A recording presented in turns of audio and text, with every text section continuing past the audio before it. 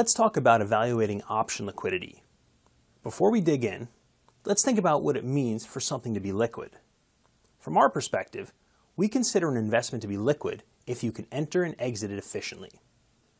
When working with stocks, there's really only two directions, buy or sell. As a result, something as simple as daily volume can be used as a reliable measure for how easy it is to trade that stock to your needs. It's a bit different for options. First off, optionable stocks generally have many options to choose from. This enables savvy investors to express extremely precise views and strategies. However, the relatively low trading volume and open interest means that evaluating how liquid the options are for a given stock is a complex process. There are a lot of factors to think about. The first set of factors we consider has to do with how granular an investor can get when staking out a position. For this, we consider things like how many option series a specific stock offers, as well as whether it offers weekly options or leaps. We also analyze the width of the strikes, especially near the money.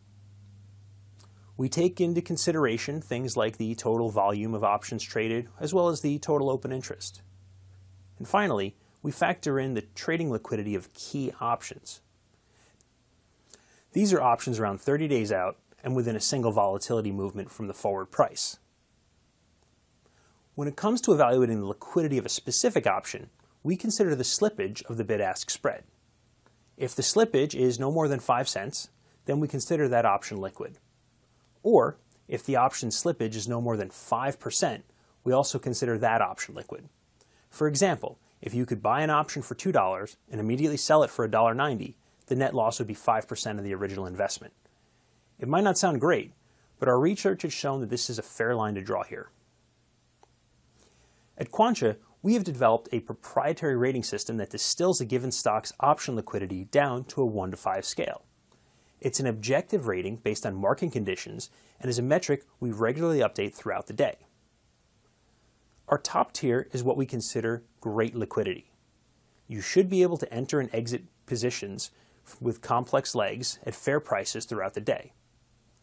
On a typical day, 1 to 2% of the market qualify for this rating. Our next tier covers stocks with good option liquidity. These stocks have plenty of options available, and their key options will generally have good liquidity themselves. This rating typically contains the next 1 to 2% of optionable stocks. Next, we have stocks with a fair option liquidity. These stocks have lightly traded options with moderate bid-ask spreads. There should be enough options to express most common views, although there will be a noticeable liquidity cost. The next 5 to 10% of stocks usually have this rating. As we get into the poor liquidity tier, we find stocks that have some lightly traded options with an expanding bid-ask spread. There will be fewer terms available, and those terms may have wide strike widths. Around 20 to 30% of stocks generally have this rating on a daily basis. The final set of stocks are those we consider to have no liquidity. Now, you can obviously trade these options, but you should expect to take a substantial liquidity hit to do so. We've invested a lot in making liquidity an integral part of our tools over at Quantcha.com. One of the key places you'll find our liquidity data is in our stock and trade screeners. You can easily filter down to include only stocks that meet certain liquidity criteria. You can also filter down to require stocks that have weekly options, such as if you're playing earnings. There's even a filter to require leap options if you have a longer time horizon in mind. In the stock search results, you'll see some icons that help you easily understand the option liquidity for that stock. The drops are color-coded by liquidity rating. Green drops indicate good or great liquidity, yellow drops have fair or poor liquidity, and red drops are for stocks that have the worst liquidity. Next to the drop icon, you'll see a green indicator for whether the stock offers weekly options. Otherwise, it'll be red. To the right of that is an indicator for leap options. It's also green if available and red if not. If you're using our option search to find a trade based on a specific underlying and expiration, we provide a filter to exclude trades that involve illiquid options. This makes sure that you only see trades where all options meet our option liquidity filter described earlier. If you happen to be analyzing a trade with at least one illiquid option, we will let you know in the analyzer. In this case, one of the legs is outside of our liquidity filter, so we provide a warning right at the top.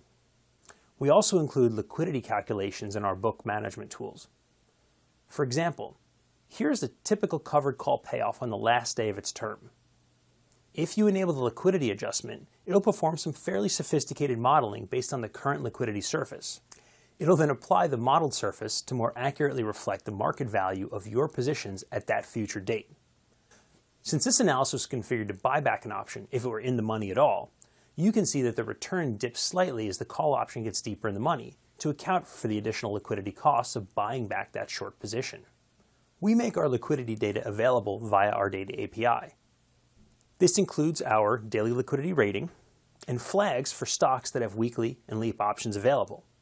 We cover over 4,000 optionable U.S. equities with history back to 2010.